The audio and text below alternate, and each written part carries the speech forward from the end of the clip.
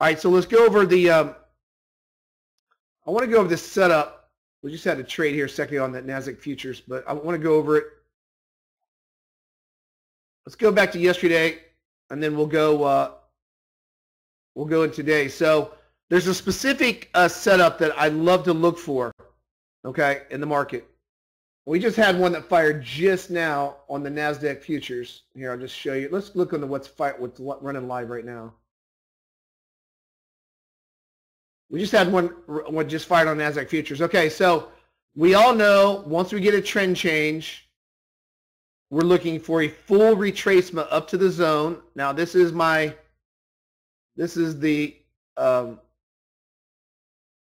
NASDAQ futures. A lot of traders use the 25, 30, or 35 on the NASDAQ futures. But you want to look for a full retracement, right? So here's a setup I really love, and I sent out a lot of charts, or Gerald's sending out a lot of charts with examples on this and how to do this today to all you members. So look for that in your emails. I sent it I think like 10 or 15 charts out on this. So once you get a full retracement, okay, I'm going to show you how you can look for weakness in the market. I like this combo. I like when we get a full retracement and we get the arrow that fires.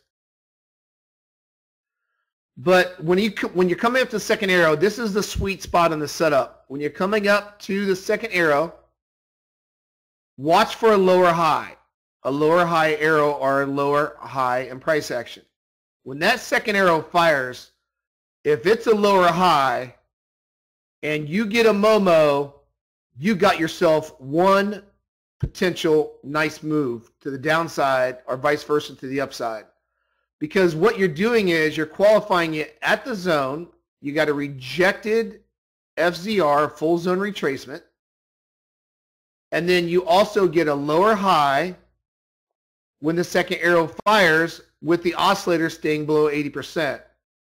If you would just trade this specific setup and cookie cut this every day on any market, watch your accuracy, because what happens is that you're letting price action show weakness or strength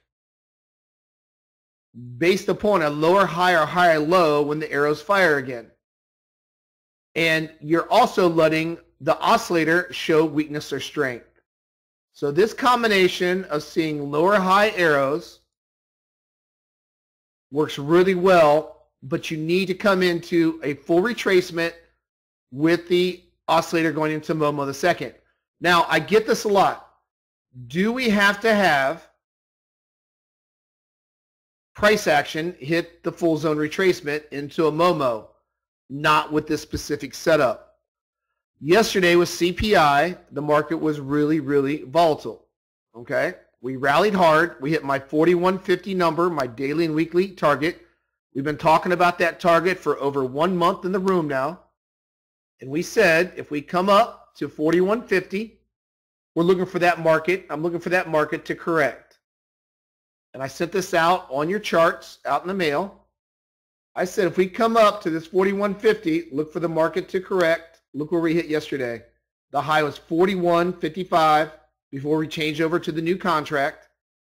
41.50 weekly target. The high on the December contract was 41.45. Absolutely nailed the high. That's the weekly chart. That's what we talked about. When we were down here at 39.80, we talked about it over and over again, how a lot of traders were looking to short 41.50. The high of the day was 41.45. Same thing happened over here on my rejection at that level. So we pretty much had that down. When it hit up there, all these FZRs and all these Momo trades really kicked in really good. So it's kind of neat how we had weekly and daily confirmation. We anticipated that. But watch for this setup, because look how you come into a full zone retracement. You get above 80. You start rotating down, getting away from the rejected zone. You get that next retracement, and when that next arrow fires, if it's a lower high, that shows weakness. And if your oscillator is below 80 on the retracement, right, it's got to stay below that red, then now you're double weakness. So what I'm saying is you can look at lower highs or higher lows with the arrows to qualify weakness or strength. And this combination is very, very powerful. So if you let it come into a full zone, or even not a full zone, you just want a lower high with the Momo next. Okay? So let me show you. The S&P did it all day yesterday. It was just beautiful trading.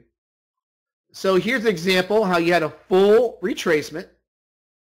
It's not an FZR because it never got in our zone, but this is a full retracement. It goes into a lower high when the next arrow fires, and consequently, it's a Momo. This is a beautiful combo setup. Right there we are again. Watch how this repeats on a daily basis over and over and over and over again. It is a beautiful combination. Then we come up into the zone. Now this is an FZR, a full zone retracement, because it's above 80 at or inside our zone. And then what happens is we come down, we come back up, we set a lower high when the next arrow fires. I'm actually programming this in our strategy that you're going to be getting on the update. It will only take lower highs or higher low arrows that are back to back on a toggle switch if you like. If you only want to take lower highs or higher lows, this combination, it will only take these trades. But this combination right there again, lower high, oscillators below 80, there we go again. Same exact setup. So when you're looking for this combo, it doesn't have to be in the FZR if this is a lower high with that Momo after the full zone retracement. The best are in the FZR, the full zones. But that is a combination that we want to see right there. Lower high on sells, into an FZR, into a Momo, into an FZR, into a Momo, right? So remember this combination, FZR into a Momo with a lower high. Now for buys, we'll look for a higher low and look for an FZR into a Momo. If you've been trading the system on your own computer, you've probably seen this setup happen over and over and over and over again. It's one of the most reliable setups we have in the room. The combination of FZR into Momo is already reliable enough. Now you add the lower high in, it creates weakness. Or you add in a higher low for buys, it creates strength by itself. But then you add the arrows and the FZR Momo, and you got yourself a great combination. All right, there's Momo. Here's the FZR.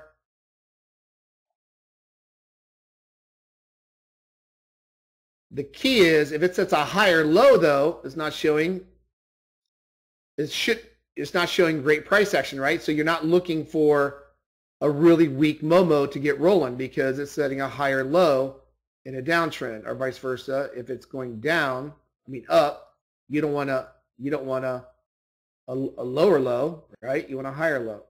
All right, so that's the combination we want to see right there. We want to see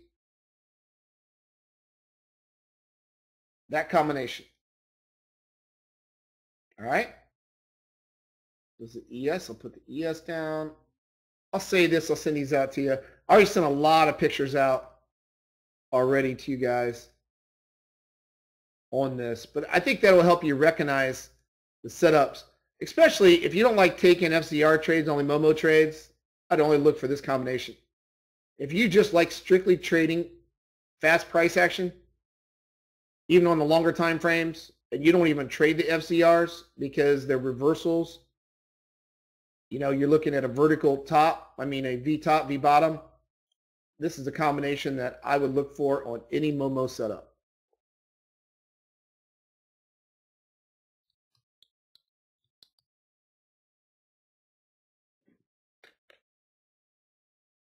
Okay, so let's look over here too on the NASDAQ futures. So this morning, what we just had a second ago, we had the FZR that came into the full zone retracement. You can see price action is ticking right now. Right now we're going into a full zone retracement, FZR, almost a Momo. This price action showing weakness right now. But this trade just happened. It's an FZR, full zone retracement. And also what I did is I sent you guys out the first hour of price action after the CPI was very volatile yesterday. I sent you the 20, the 25, the 30, and the 35 Renko out. The reason I did that, I want you to see it, print them out, and compare when these combinations come up. Some of you want to only trade off the larger combination, larger time frames to take less trades. Some of you want to trade off the smaller time frame, less trades. So it's totally up to you how you want to do it. You know, but what's neat about this setup is this, is you notice the FZR is forming over here, right? So instead of taking a shot on the FZR, if you want to see strictly weak price action and you want to get with the momentum of the market, then you can wait and see if this sets a lower high and then gets a Momo. And if it doesn't set a lower high, right? If it doesn't set a lower high, then you don't take the setup. It's a really neat combination how to trade this. One second. So if you notice here, with price action, I'm going to have to set a lower high. Right now it's just sitting a lower high. Right now it's sitting a lower high. There's your lower high. It's got to show me an arrow right now to print, and this oscillator right now has to stay below 80. So let's watch this. It's setting up for a short right now. If this sets a higher high, like this, before the arrow, then you're not going to get the weakness like this to trade this setup. You're not going to get any momentum. But if I get this to roll over here and print an arrow, I have set a lower high. Right? And then you have a viable short setup. It's just a real neat way how to trade these arrows when they fire on Momo trades and FZR trades. All right? And this happened all day yesterday on the S&P. Let's find a buy real quick. Well, here's another example. So here yesterday at 10 o'clock, I went into a full retracement, right? So here, I like these setups. This is what I specifically look for. I look for a full zone. Then I look for a lower high into a Momo. Full zone, lower high. Momentum is really kicking in now. There's your Momo, and look at the market crash. That market went from all the way down from 76 S&P down to 51. You know, we're talking about over 20 S&P points, 80 ticks. Here again, here's your retracement. Here's your lower high. The market gets cranked, right? So let me find a buy setup for you real quick. Here we go. We come into a full retracement FZR into a higher low. That is a buy setup Momo. FZR into Momo, oscillator stays right at 20. There's your buy setup. So if you don't want to try to take these FZRs and try to catch that zone trade, and you only want to trade momentum trades, look for that second FZR. Look for full retracement first. Another thing I put in the strategy update that you guys are going to be getting is this. Wave 1. Wave 1 after a trend change. Here's your trend change. Red to green zones. It will take only first retracements, and first retracements work amazing on the longer time frame for you guys that have the system. Look at the longer time frames on the first retracement after a trend change.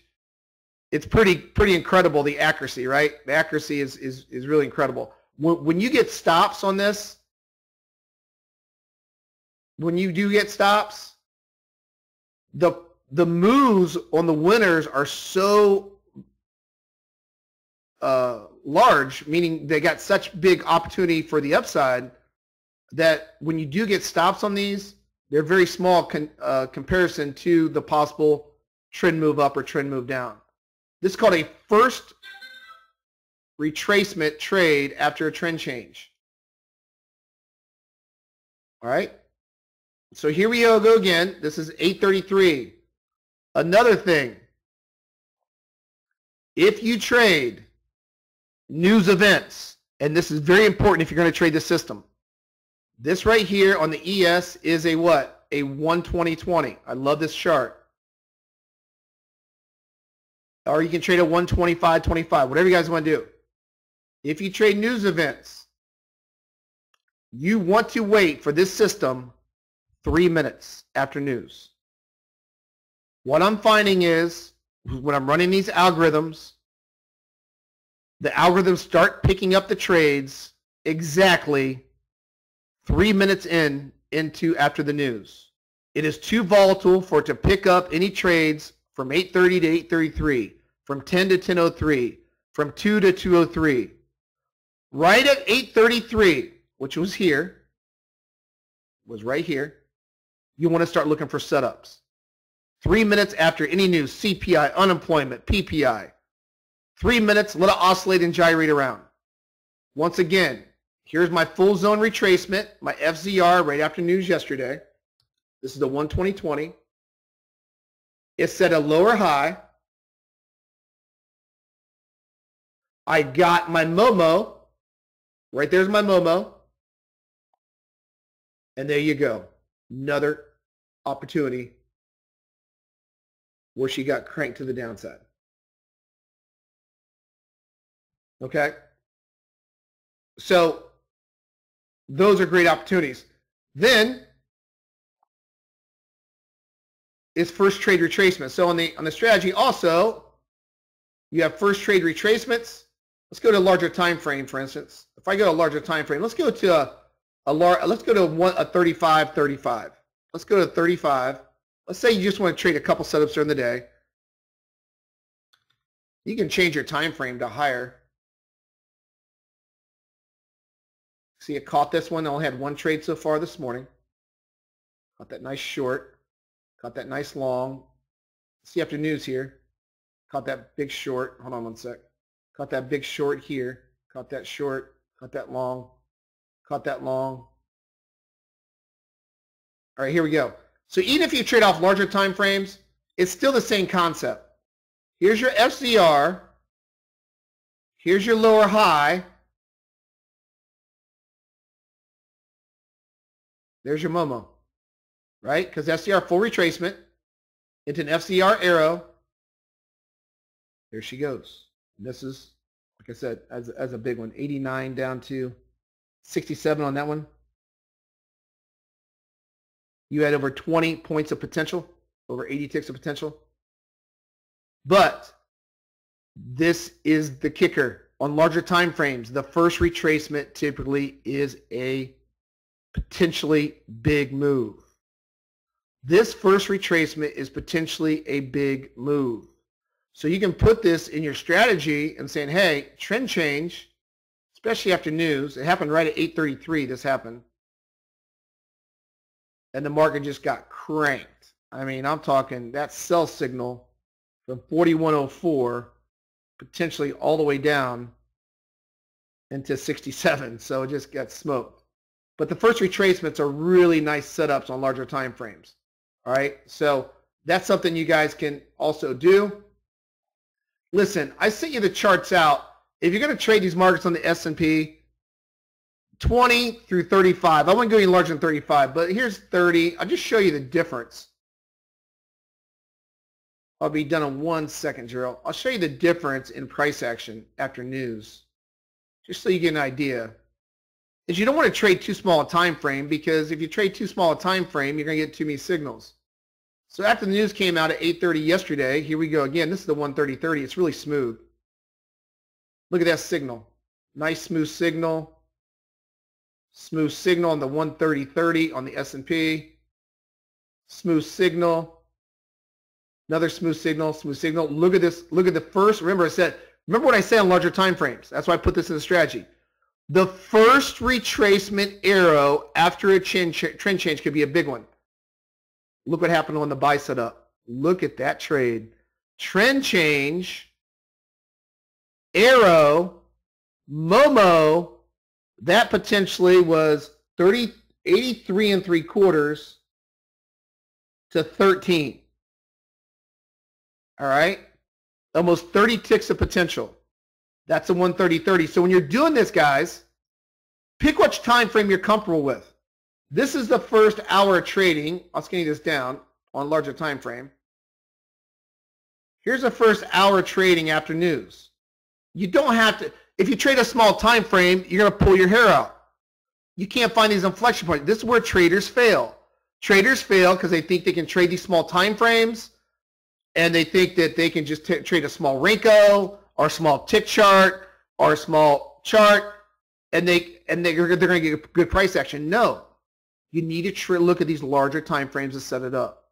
Even if you trade off smaller time frames, let the larger get going in the direction of your move.